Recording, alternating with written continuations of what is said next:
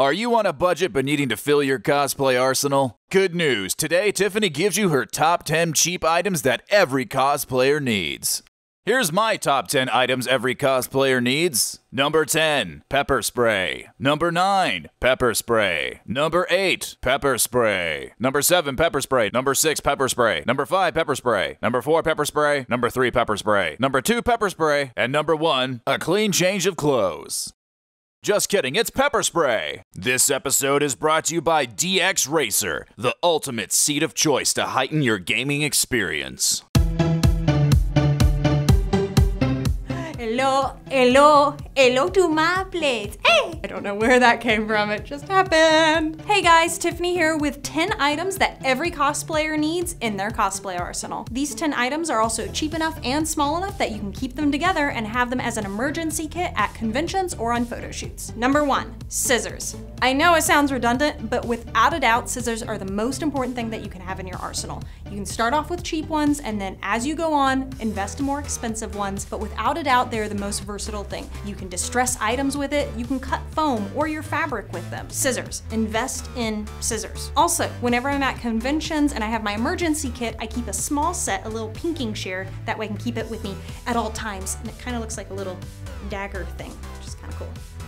Number 2, safety pins. Small, accessible, and they can hold a small amount of weight. So for the price, you'll find nothing more valuable. Number 3, hot glue. Hot glue is the Walmart of thermoplastics. Hot glue is an absolute godsend. You can use it to create jewels, create small details on your costume, keep things together, God forbid, even a last minute hem on your costume. Hot glue is critical and always keep some in your cosplay bag. Number 4, a needle and thread. Even if you don't have the money for a big expensive machine right now, that's okay. You can still create a lot of costumes just using a needle and thread. But watch out, don't go to Walmart and buy one of those little packs that have like the multiple little ones. Don't do that. Just invest in a really good white one and a really good black one. That's all you need. Let's say it's like 2 a.m. in the morning, the day before the convention, and you can't go get thread. What do? Take that white thread, take a Sharpie, create your own custom color, bam, done. And speaking of Sharpies, number 5, Sharpies.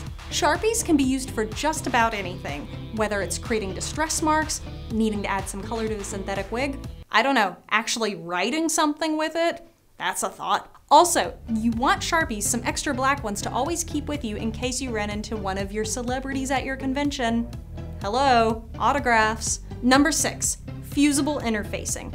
I know not all of you are going to know what this is just starting out, but trust me, it is an unsung hero in cosplay. Fusible interfacing is a cheap, lightweight fabric that you can find at your fabric store that goes in between fabrics. It's used to stabilize them, and also you can take 2 pieces of fabric and fuse them together. I know, fusible interfacing. Who'd have thought, right? You can use it to fuse 2 pieces of fabric together, giving you that look without having to get out your paint supplies or doing embroidery. It's a simple, quick tool. It will take your cosplay to the next level and save you a lot of headaches. And the best part is, no sewing required, you just use an iron. Number 7, foam core boards. I can't tell you how many times when I first went to conventions, I saw foam core board swords everywhere. Before the time of Warbler and Wonderflex, foam core is truly all cosplayers had, and it's still the cheapest item out there if you're needing a quick, cheap prop. You can find foam core board in your school supply area of Walmart or whatever big box store that you have. What it is 2 pieces of cardboard, and wedged between is a simple piece of foam.